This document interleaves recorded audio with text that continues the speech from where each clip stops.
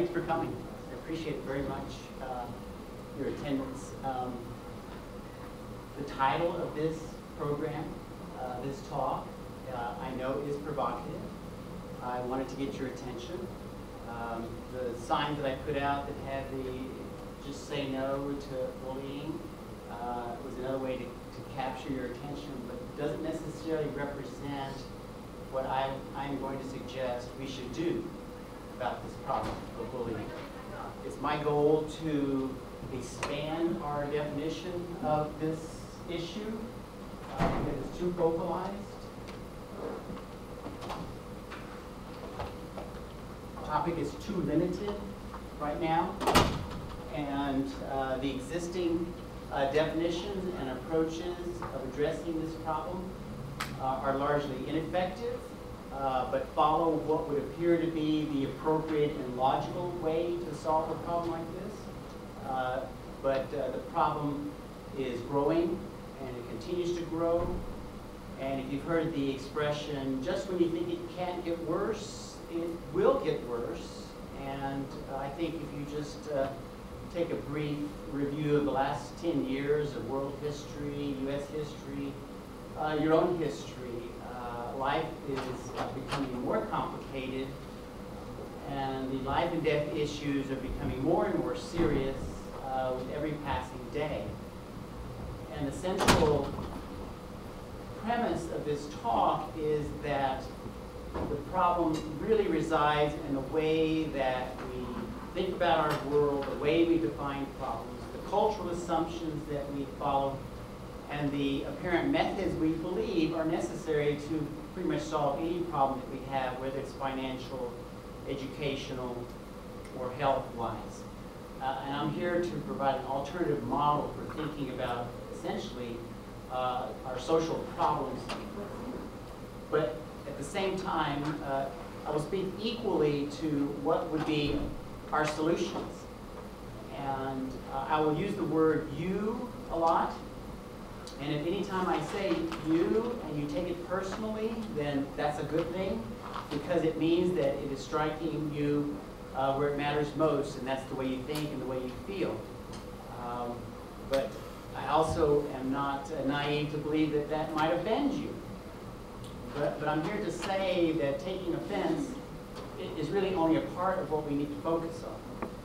It's what we do after we take offense that really matters, and it will be a part of explaining why we have this problem that we do now.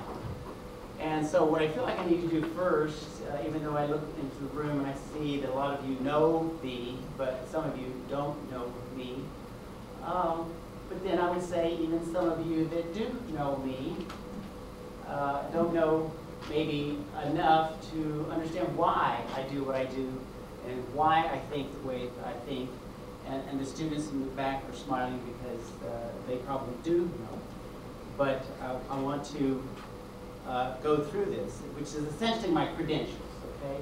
So forgive me, this is my narcissistic moment, but also it's going to help to explain maybe why I say what I say, okay? And then maybe why you're going to have to maybe shift your perception and perspective in order to do that. I do have a Ph.D. in clinical psychology. Now, you might think, therefore, that means I'm an expert. And in clinical psychology, we refrain from calling ourselves experts. We prefer to call ourselves generalists. We have to know a broad range of theories and techniques about people, about human behavior, but not only at an individual level, but at an institutional level, at a group level, okay? And we have methods not only of observing behavior and understanding it, but applying it to multiple theories simultaneously, offering multiple solutions simultaneously. And in doing that, we have to draw from across psychology and across other disciplines. So we're not trying to see the world through this narrow lens. We're trying to actually broaden the lens through which we see the world. And it's appropriate, though, in other disciplines of business, education, the arts, the social sciences, for there to be a narrow focus, because that helps to generate new knowledge.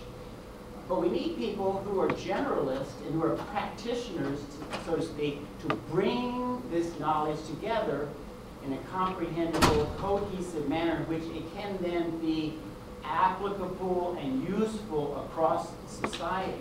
And that's what the generalist tries to do. I have about 15 years of experience, so I waited about 14 years to give this lecture. I thought it might be premature after 1 year. And I'm not saying that's a lot of years, because some of you have even more experience in your field as well. But that's a pretty good amount of observations, okay? That's my point there. And with the Ph.D. in clinical psychology, we're supposed to stay up to date. And so it's been one up-to-date moment after another. I am licensed to practice, and some of you have heard this over and over and over, ad nauseum almost. But any of you who have a credential, okay, of some kind, a license, a certification of any kind, you know that it means you are state mandated by law to follow what you've been trained to do, or there would be repercussions. So it's as if to say, moment by moment, someone with the license in this field or another has to be continually being prepared to practice what you've been taught with every person at every time and in every setting. Okay? I have experience in legal settings. I have worked with lawyers. I've worked in courts, primarily family court. I've worked in the medical field. My area of specialization, if we call that in psychology, is in rehabilitation medicine. So I've been exposed to nurses, doctors, physical therapists, occupational therapists, both in small clinics, in large hospitals, in specialty clinics, and so on and so forth. And I use that now in terms of health and how people can improve their health as well. And also in educational settings. Some of you don't know, my original license was as a certified teacher to teach in the state of Texas psychology and English, and did that for a number of years. So there's a fair amount of pedagogical training that goes with that, but now as a clinical psychologist, I take that into school settings. I've worked with teachers, teacher aides, principals, vice principals, coaches in elementary and secondary levels, both as someone who can assist, but also when clients come to me, parents, and their children are having trouble in school, then I will go into schools on their behalf. And in fact, the next scheduled school visit is Monday morning, in which a mother and a father and their son, we will all be going down to the middle school where the child is in attendance, and 2 graduate students will be going with me. So there's lots of observations across multiple settings, and at the same time, many different populations, age 5 up to age 70, 75 is about the age range of people that I've worked with. What that says is that I have some knowledge of what to expect of people at different ages, what their capabilities are, what we know might be normal, what we might know is abnormal, but also the unique kinds of experiences and issues that people have to deal with at all those different ages. Okay? And so I have that kind of exposure, various socioeconomic groups as well, from the poorest of the poor. Some work at Baylor was done with homeless shelters. In my work at Cressa, the economic range is from those who are on some form of disability, some kind of government assistance, up to those who are lawyers making high incomes. Some of you also know I participate in the sport known as squash rackets. And in that community, everybody's educated. Everyone has a high socioeconomic status. As I've already alluded to it, I've worked across various professions, lawyers, doctors, teachers, obviously professors here, but all the different professions involved with different staff members, people in law, et cetera, and then different nationalities. Not only on this campus, as we know, there's a fair percentage of people from other countries, but through the squash community and through the Cressa community and other population I've worked with, people coming from various nations as well. So there's a large array of observations, all with the primary objective of understanding what are the causal factors of human behavior. This I must know, and this I must understand. In my job, whether it's with students, research participants, clients at Cressa, or anyone else in a different profession when I'm working as a professor or a psychologist, at every one of those moments, all those interactions matter. All those interactions count. The ethics of the field say that when I walk away from any of those interactions, I must have aided, assisted, educated, or helped them to solve a problem of some kind. So it's like being on the clock almost 24/7. And my wife is here, she can kind of attest to that. We're just constantly practicing and reiterating these ways of trying to understand people, okay? And so I know what you're thinking. Aha, just as I thought. All those psychologists, they're always analyzing people, okay?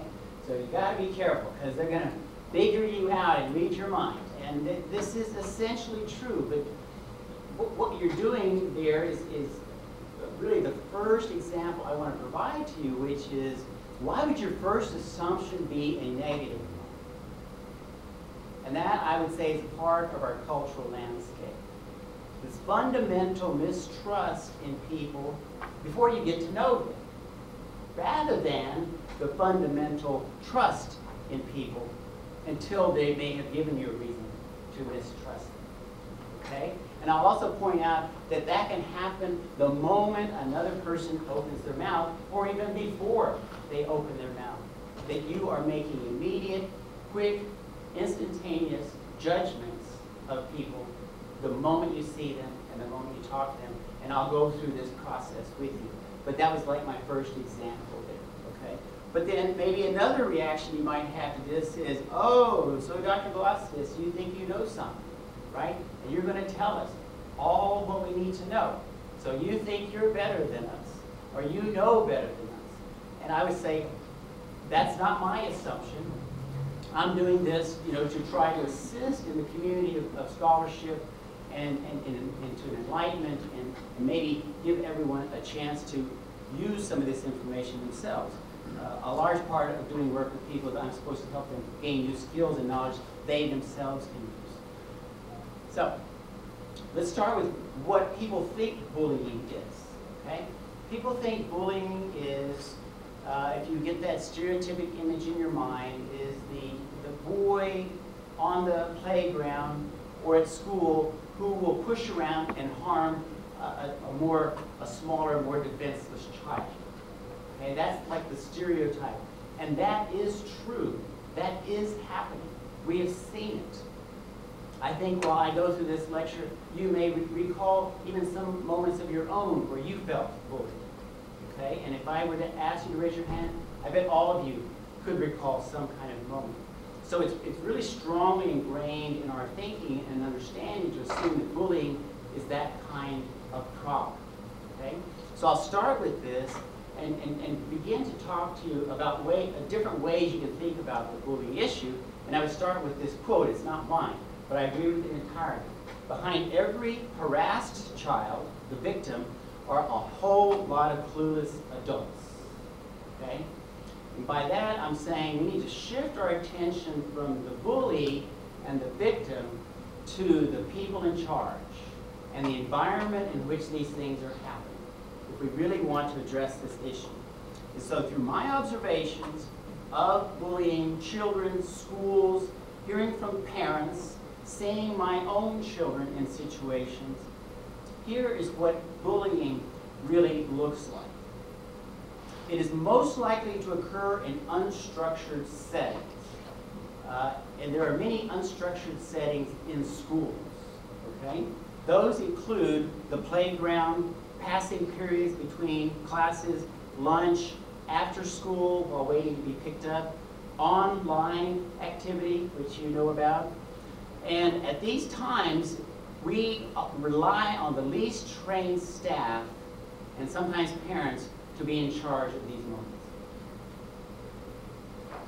Okay, so just stop for a moment and realize that's the setting. That's the preemptive moment prior to bullying. Okay? I recall some early experiences at Presa Community Center, and there's some current interns and former interns present.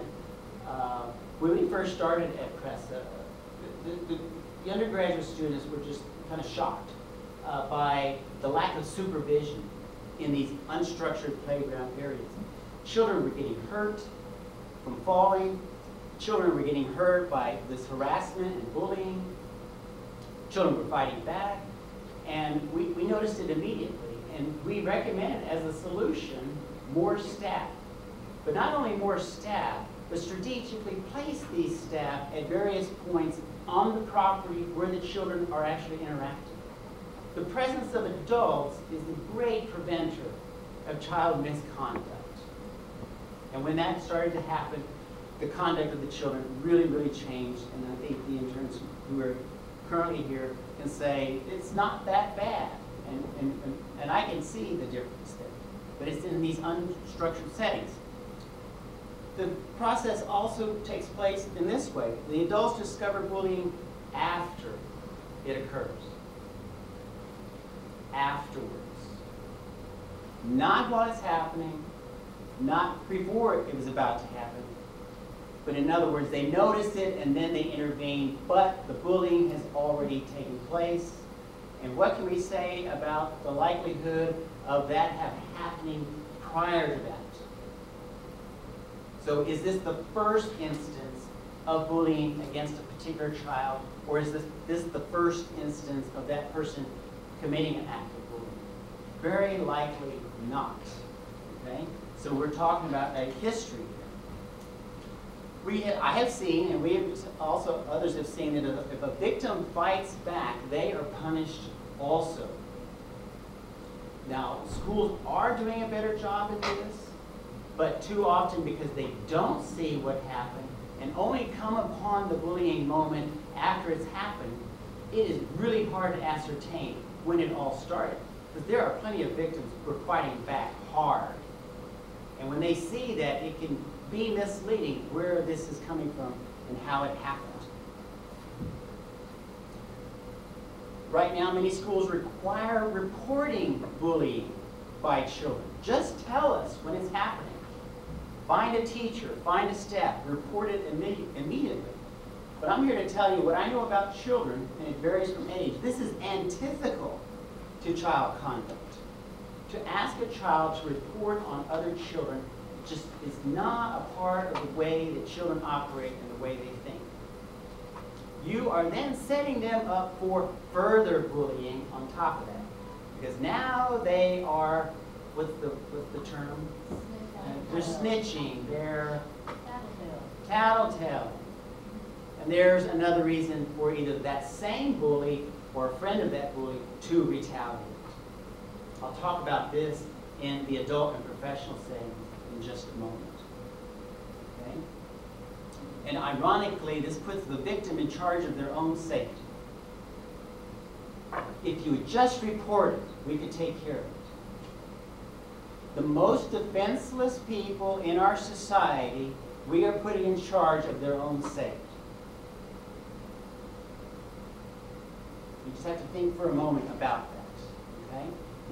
It's hard enough for some children to even speak up and say, I need help with math.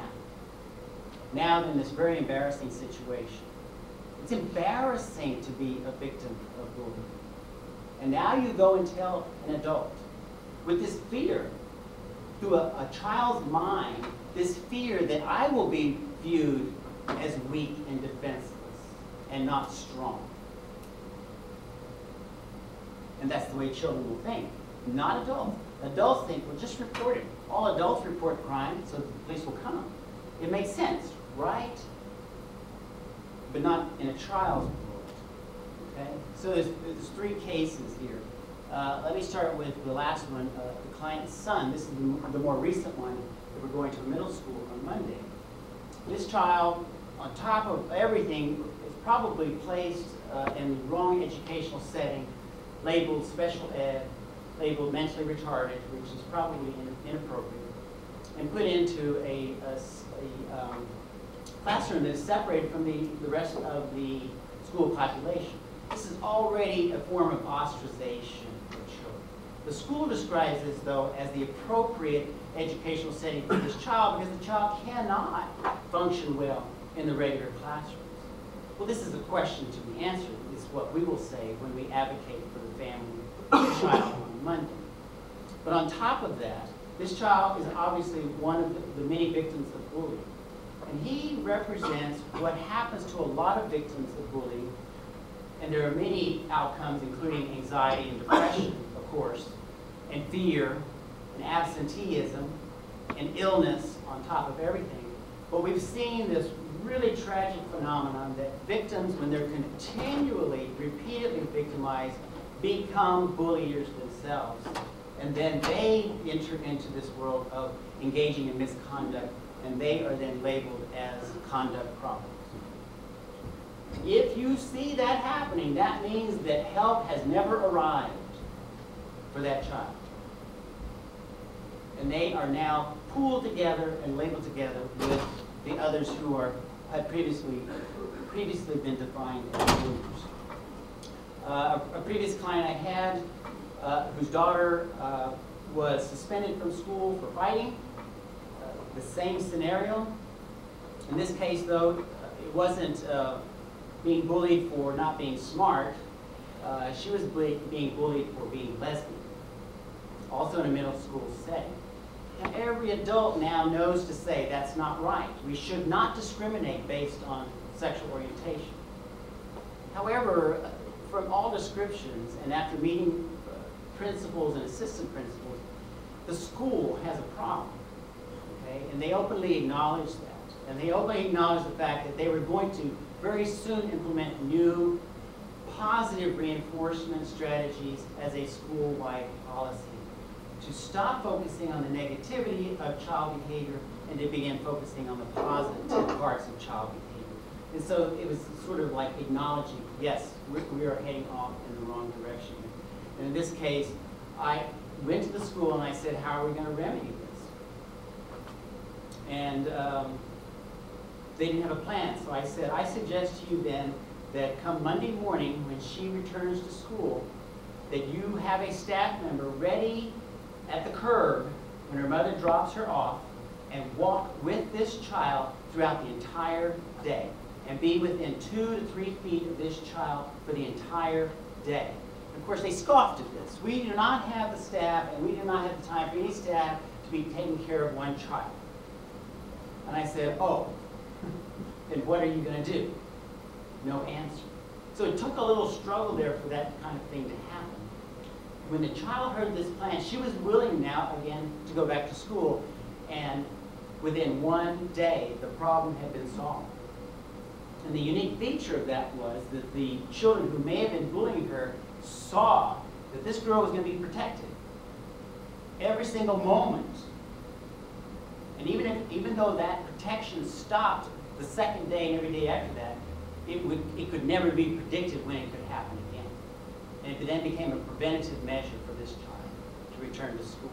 And I haven't heard from the parents since. Okay? So there you are engaging the people who are in charge to make the environment possible to prevent bullying. Okay?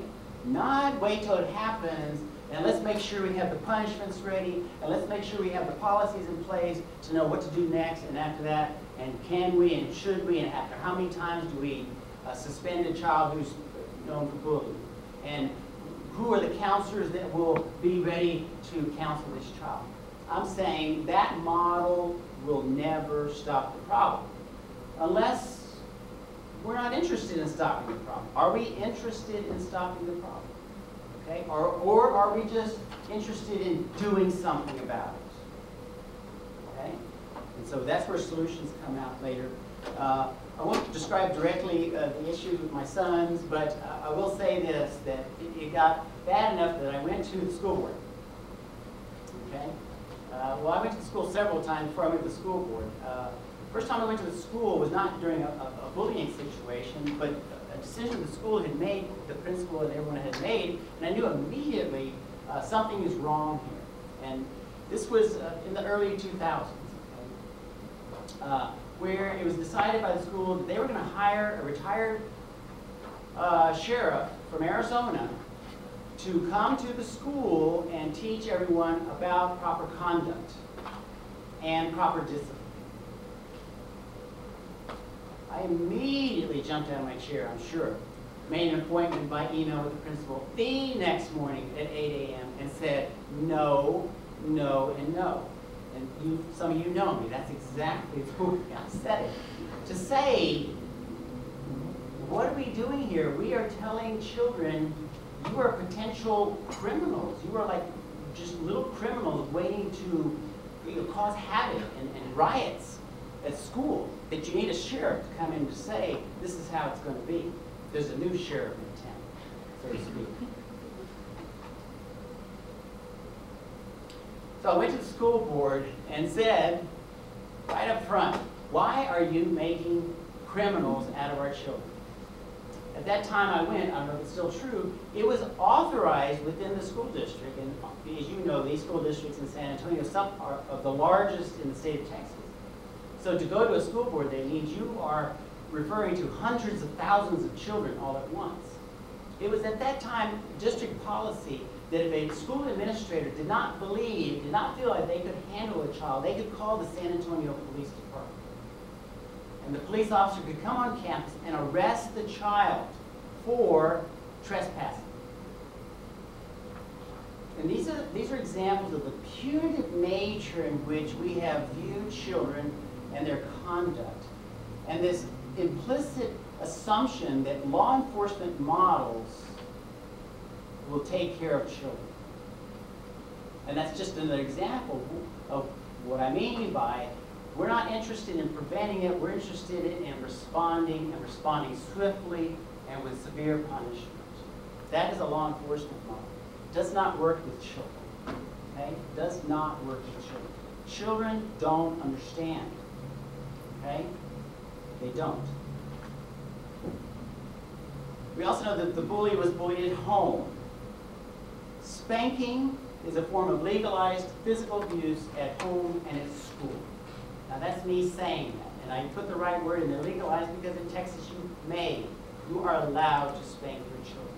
And in some school districts, certain authorities on campus are allowed to spank children. But we do not define this as physical abuse. I just did it here. This is the kind of language that we need to use to protect our children. Okay?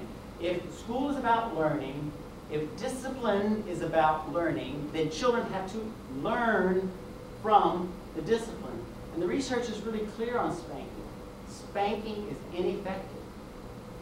Does not work. Okay? That's not me, that's not Velasquez saying it. That's not a moral statement. That is a scientific fact. Punishment breeds anxiety, aggression, and misconduct. It does not teach children what they did wrong.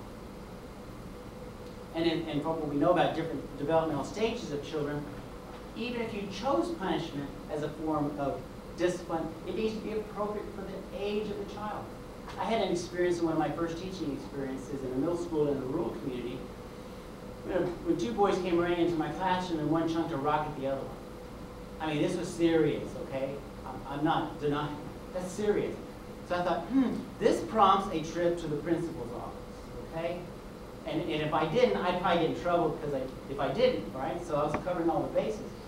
The child, age 12, 13, 14, was spanked with a large paddle, wooden paddle.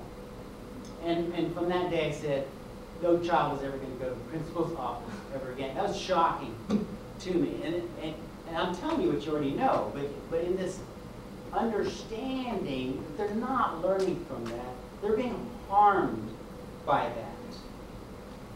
And in the adult world, this would never be acceptable, except more currently, with new laws and Supreme Court decisions, and I'll get into that. And so it's like the world's getting turned on its head, because I want to say we would never allow that in the adult world, okay? For a supervisor to turn to another supervisor and say, that employee's conduct is so bad, we need to hit them. See, it sounds stupid. We would never do that. But it's okay to do it to the least defenseless people in our society. Okay? We've got to talk about it this way. If it's bothering you, I understand that, but we've got to talk about it this way. So the bully was abused at home. There's also emotional abuse, okay? Now, you probably understand that emotional abuse is bad. It's really bad. But this is conventional thinking about abuse in general. If it leaves no marks, the child was not harmed. So even with the spanking situation, did you spank a child? I sure did. And good and hard, okay? But if there were no marks, it was okay spanking. The child comes to school the next day with a black eye, then we begin to say, okay, maybe that was too much, right?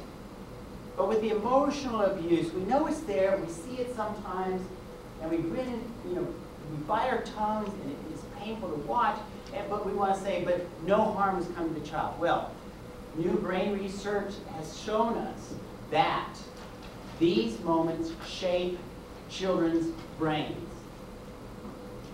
So you are like damaging a child's brain. Would that be okay? When they say just say no to drugs, I think that's what they mean, right? It's going to hurt the kid's brain. Emotional abuse also hurts children's brains. They therefore cannot do well at emotional regulation.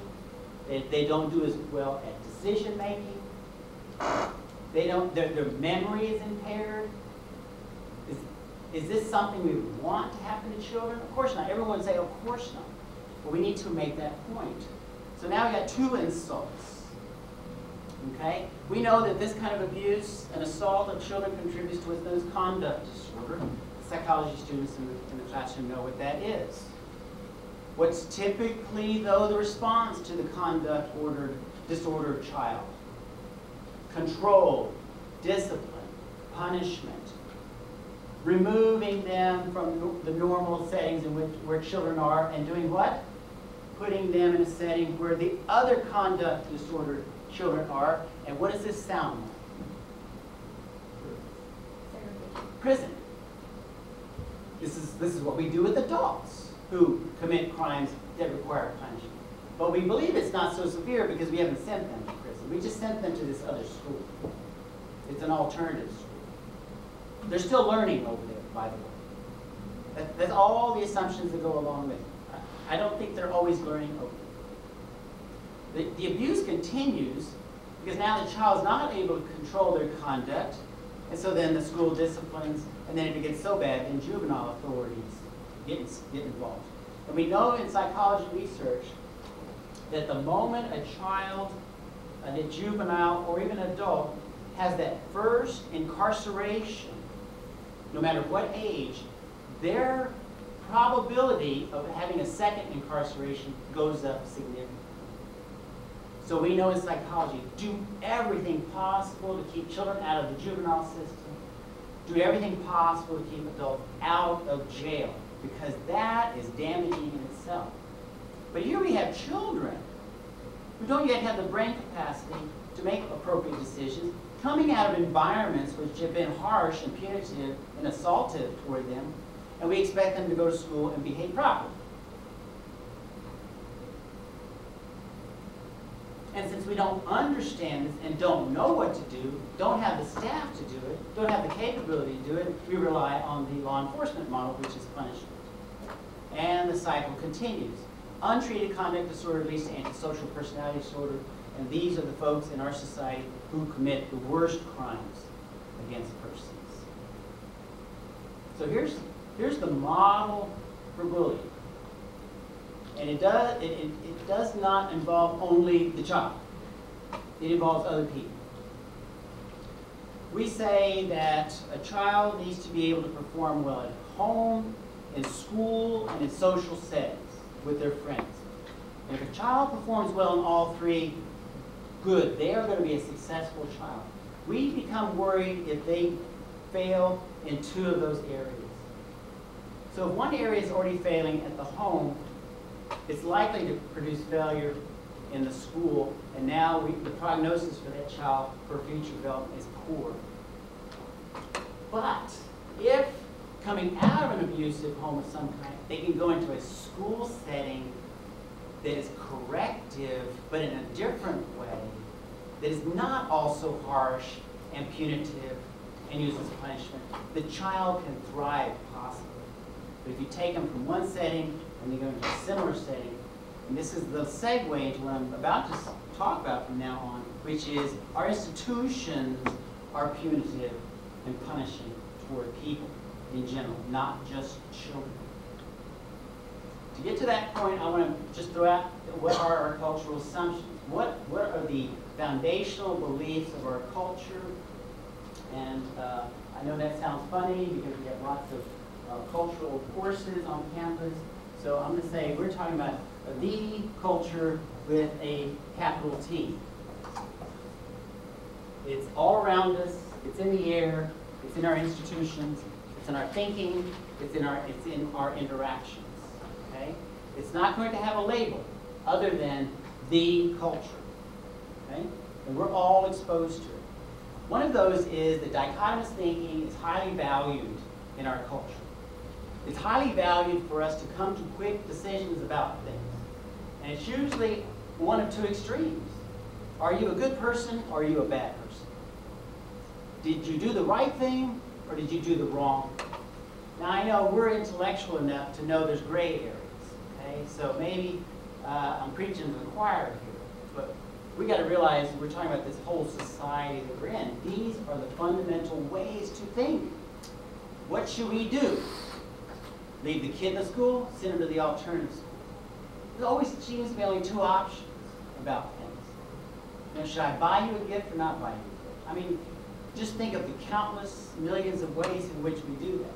That's there. It's always there. You'll see yourself doing it if you notice it yourself. Another fundamental assumption is that people are evil by nature. Right? And if we don't have laws to say don't kill people, then we'll have a lot of people killing people. That's one of the assumptions of people are evil. We need laws to govern and control behavior. Because if we don't, everybody's going to run amok and we're going to have anarchy and chaos in the streets. That's the all or nothing thinking also. That we can have mastery over nature. This has a lot to do with technology, okay? Pulling oil out of the ground, putting metals together to create a cell phone, to make a computer, cars, cameras, security cameras. All these ways in which, if we just master nature better, we have a better society. Okay? I want to add to this discussion the fundamental assumption about medicine, which is mastery over nature as well. That when you are sick, we just need to put a chemical in your body, take an organ out, perform some surgical procedure, and you'll be healthy again. That is mastery over nature.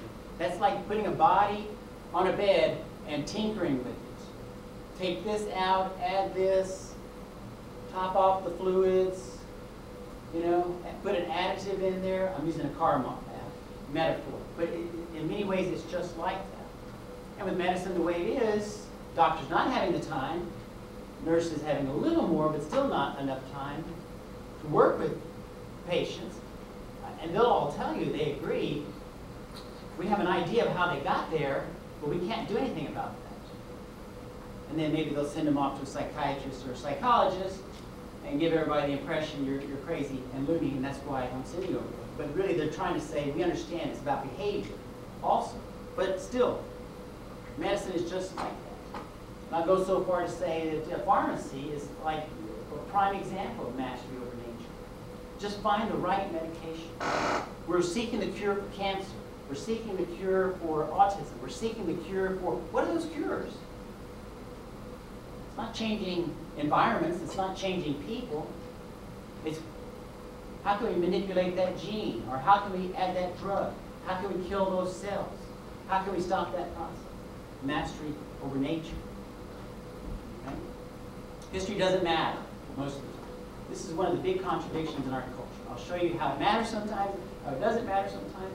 And if you're confused by that, I understand, because I'm confused as well. Because I can see sometimes where people say, oh, that doesn't matter, that was long ago. And then sometimes when they want to dig up everything out of the past. Okay? Emotions are irrelevant. Or another way to put that is we should not use our emotions, particularly in professional settings. That it's inappropriate to use those. Or, as the social culture would say, you're getting too dramatic. You're being all drama. And that's another way of saying, whoa, slow it down, tone it down. This devaluing of emotion is a part of the culture. I'll get back to this one. Extreme, meaning very violent or very catastrophic or damaging, and low probability events are the rule in our society rather than exceptions. We focus more attention on the outliers, the low probability events, the car that went flying through the intersection and ran into the telephone pole and people were hurt and killed. We'll use that one instance to then put up a stoplight there so that now 100% of all people that come through that intersection from there on must have to wait. Now, I know that's not really a bullying moment, but that's an example where we take something that happened once and now everybody is going to have to now experience some delay or some kind of control of their behavior because of that. I get very irritated with speed bumps. It's the same thing, okay? Make it even more catastrophic.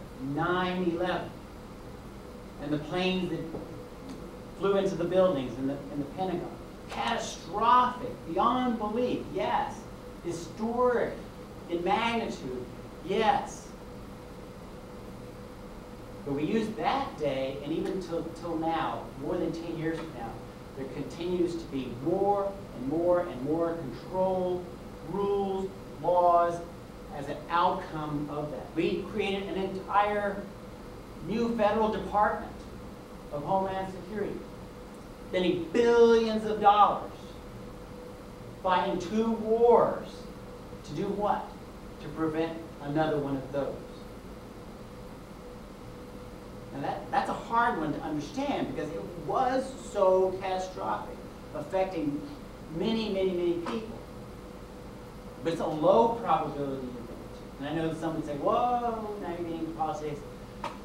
It could happen any day, you know, and all of that. And I want to focus on that in just a moment. That's when emotions do matter, right? Our fear, our anxieties, our worries, our what-ifs are governing our society. Because it could happen. But we don't acknowledge that that's why we're doing it. We're doing it because of fear. We say we're doing it because it's pragmatic, we're saving lives, and it's the best thing to do. But really, it's because of fear and anxiety. See how many times that happens. So then, what happens is everyone is subjected to punitive processes to prevent low probability events. I tell the students all the time, 95% of all people are good people. You can dispute that, okay. You can say 80, whatever. Most people are good. Yet our approaches to health and safety of this kind are to assume that any one of you at any time could be that bad person who's in the 5%. And because it's happening so slowly and these measures are creeping into our society so slowly, we're all beginning to buy into it and say, of course, yes, we need to do that, of course, because we don't want that to happen again. But you're essentially saying, I know it probably won't ever happen again, but I'm willing to spend as much money as possible and have my rights and my privacy lessened for something that may never happen again. Another cultural assumption is that any infraction or crime can be punished multiple times. We talk about punishment as a model, and that people need to, say, do their time and be punished. And I would say, okay, that's on the books, and you know, some crimes actually do require some punishment. But let's get back to the bullying situation. A child pushes somebody around the hall. That's poor misconduct. Okay? You are suspended for the rest of the day. That's what the principal might do. Okay? Well, what happens next? Is that the end of the story? What comes next? Parents in the room know.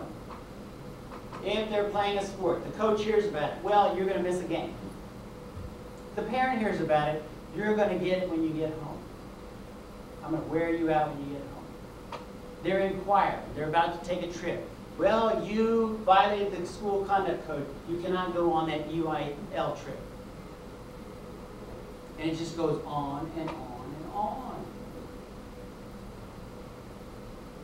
Now, I know are you sitting there thinking, Dr. Velasquez, are you calling that bullying? No, because that's a word that's been reserved for that kid that hits the other kids, okay? But if we want to talk about how we solve this problem, we can't just keep looking at the playground and saying, that's where the problem is. Let's take care of that, and we'll be okay, and the kids will be safe. No. It's our conduct in many, many other places founded on our cultural assumptions. There are more cultural assumptions.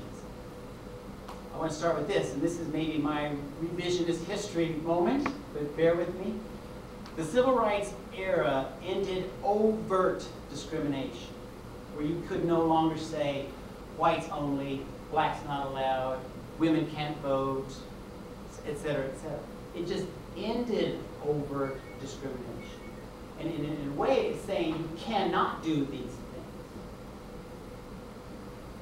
It's not saying the opposite, which is do your best to include these folks and stop this overt. It just ended. Unfortunately, the existing laws, rules of conduct, and workplace policies remain intact. Founded on and based on the original cultural assumptions of the culture. What changed was now we're in the tolerance era, so now you're allowed to be here. Women and the ethnic minorities in this room are now allowed to be here, and we tolerate you being here. I know that sounds bad, but that's the language, right? One of these well-known groups that really has been working for decades on bullying and hate crimes and other things, the Southern Poverty Law Center. One of their emblematic programs is about teach tolerance. And I'm all for it, yes, but that's so far from where we need to be. We can't just say, I'm okay with you being here. Because what we're saying, in effect, is you now must acculturate to this model. That's now the expectation. If you know English, it's because you had to learn English. If you're sitting quietly and not interrupting me, it's because you know you're supposed to sit quietly and not interrupt me. And that list is very long, right? We can spend here an hour just saying, what are all the ways to acculturate? Which is essentially, what's the way to behave that is acceptable